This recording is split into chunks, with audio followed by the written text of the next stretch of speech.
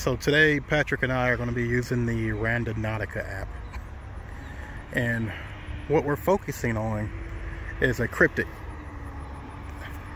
that was found in this area.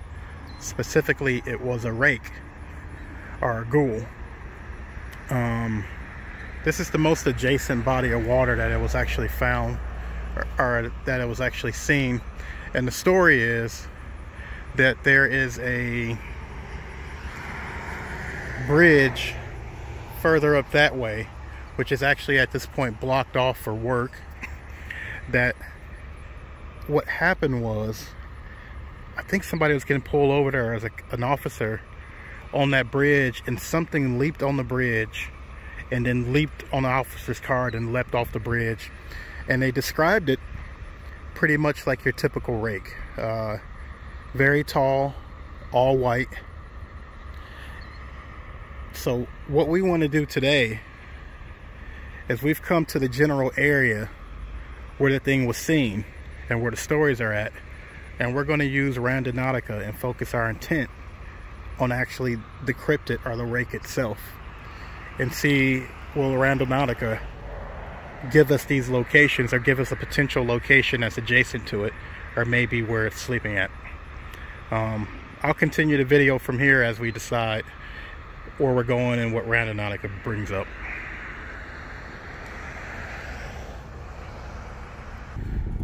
Alright, so we ran Randonautica, and it's sending us 3 minutes away with our intent based on finding this cryptid.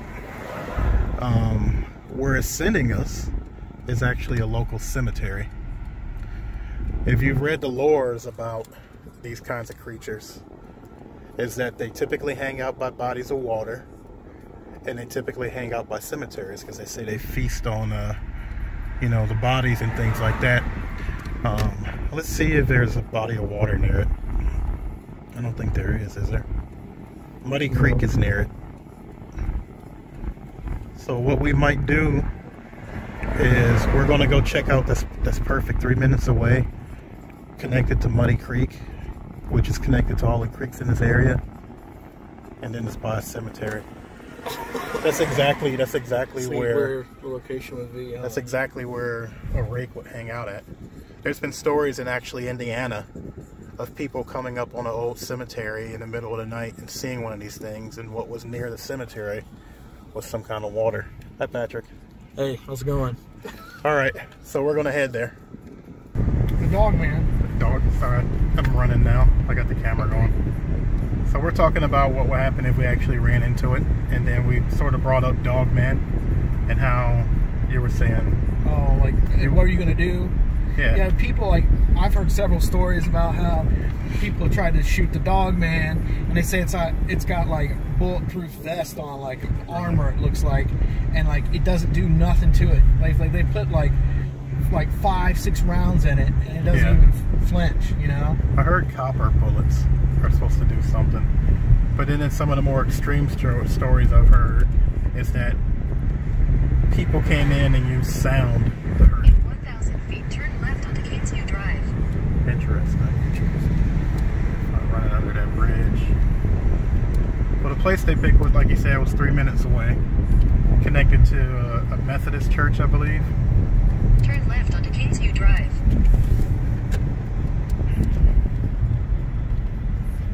I got about 13% battery because I'm uploading another video from today. So let's hope the battery doesn't cut out. Continue on Kingsview Drive. What am I doing? I got a way to plug it in right here.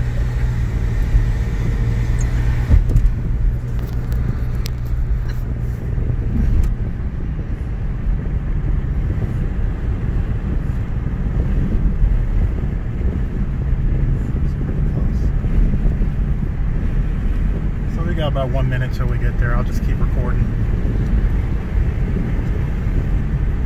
I don't know, man. I'm getting bad anxiety. Really? I didn't do that with our last location, but like it's weird, man. I just feel nervous. That's a sign. Hiring advocates, Ohio. What is this place all about? Manufacturing. In a quarter mile, turn left onto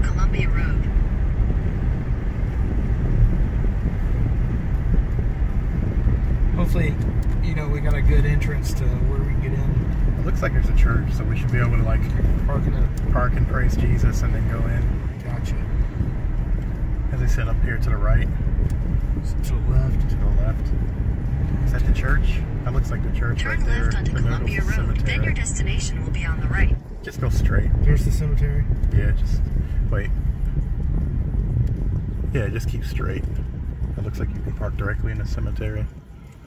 It looks like people are just parked up on the road, to be honest. Yeah, it does.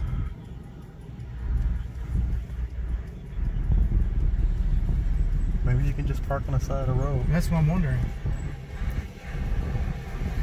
But that looks like you can just keep Go in straight. there? Yeah. No, what's it say? No. I would just keep going. It might say no alcoholic beverages permitted. Your destination is on the right. No trespassing after dark. Okay. Oh, perfect. On the right. So is it saying it's over here? We'll just go. Oh no, we got to go around this bend. The church itself is the destination, but what we're going to do is trek into the woods a little. Dude, right there, that body of water, man. Yeah. See all that? It's not. It didn't show that on here. I don't think that close. Did it? No, it showed a creek. It didn't show that. No, look at that. So we'll go outside the cemetery, but we'll park here in the cemetery. Church is creepy. Yeah, it is. And the Masonic, Pretty old cemetery plot. That's it. We've seen those before. What? Those are the Masonic ones. That Yeah. temple looking, the one. What's it? Oh yeah.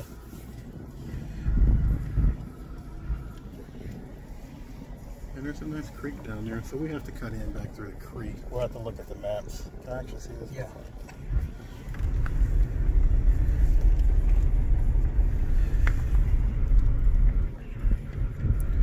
Okay, done. Ah, shit, why did I do that?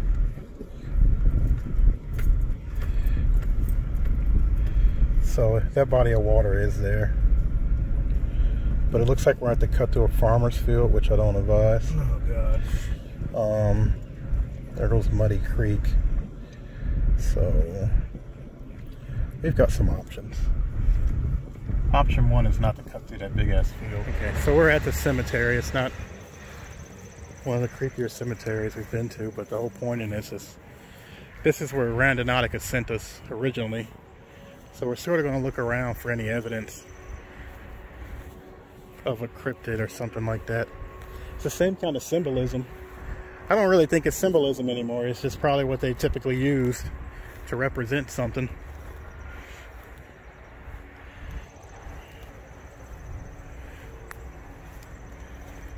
These are some older ones.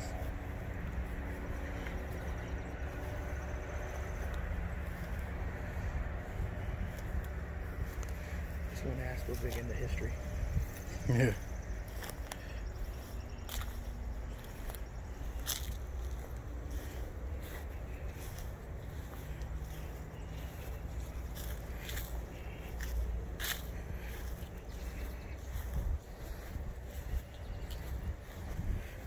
It's a smaller cemetery for sure.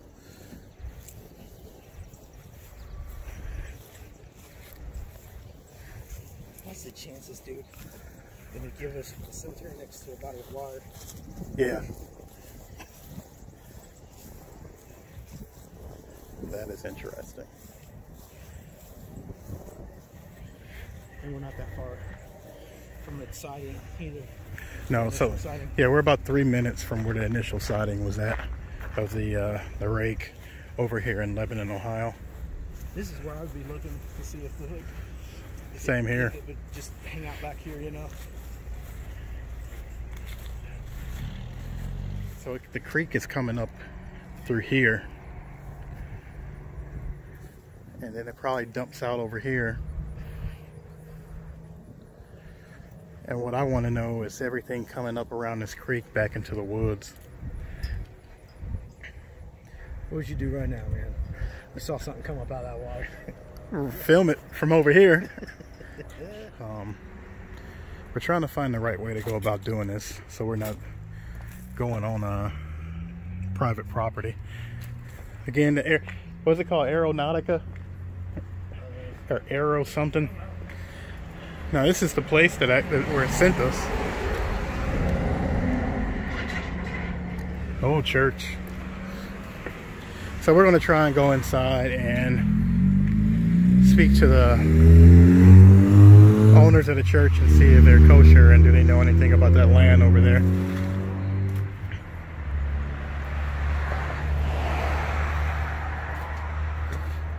Nobody's been in this church in a while. It's got cobwebs up. I don't think anybody's here. I'm pretty sure no one's here.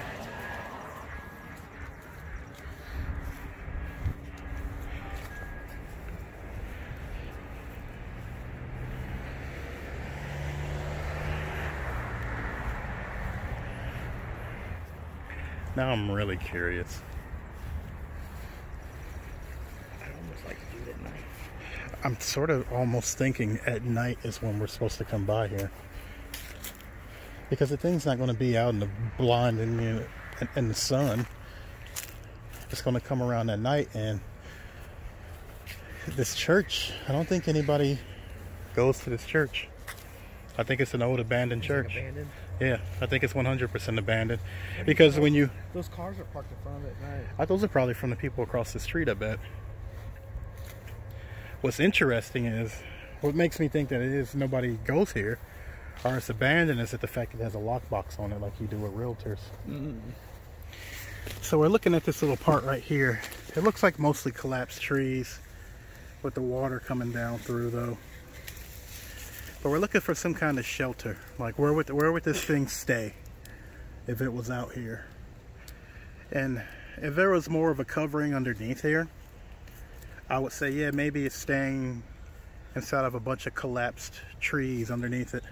Because with the way this whole creek is, it's embedded into the ground quite a bit. You know, if you were just walking through here blind, you probably run right into it and fall into it. But it makes you wonder if this thing was living out here, what kind of environment would it live in? Would it live under the water? Is there like caves under the water? Would it live in like a tree? What kind of environment would it live in? And we're out here, and honestly we feel that what we're looking for wouldn't show up until night.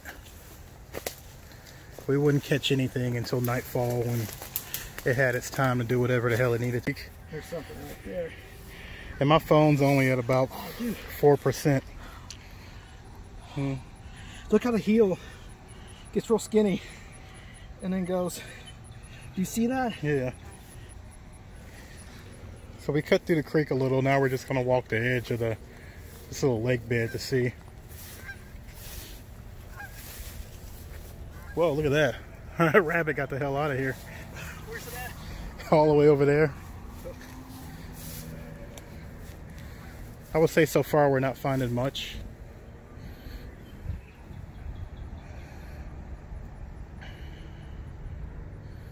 I think this is a place we're going to have to come back to at night though.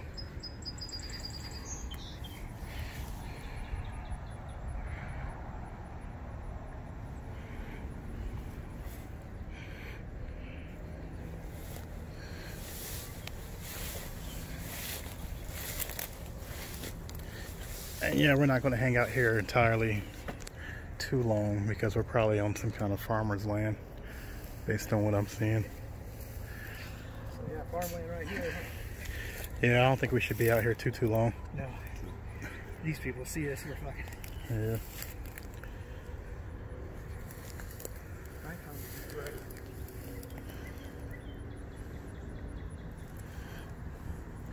Alright, we'll have to continue this another day, man. See what we get. We're gonna go check out that church though some more.